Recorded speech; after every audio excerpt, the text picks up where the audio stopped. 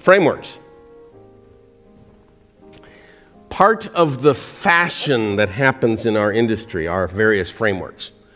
And we get very excited about a new framework. Ooh, there's a new framework out there. We ought to try that new framework. It's called bananas.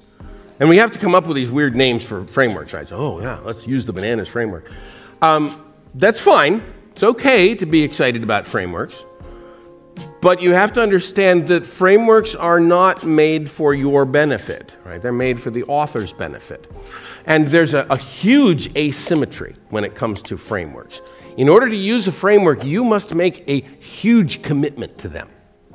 You're going to be coupling your code into those frameworks at a really detailed level.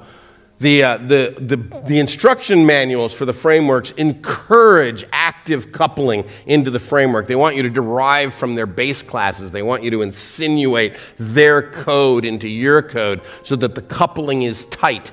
That benefits the framework authors. Does not benefit you. The benefit authors do not necessarily have your best interests in mind because they don't really care if you eventually get your application to a point where the framework is in the way. Now, frameworks have this lovely ability to make the first months of a project easy. But then they make the next years of the project difficult. Because you will want to do things that the framework didn't ever anticipate and is in the way. It gets in your way and it forces you to work around the framework. So you will discover that as you use frameworks more and more and more. And a good architect looks at every framework with a cost-benefit trade-off in mind. How is it going to help me? How is it going to hurt me? And there's always a cost.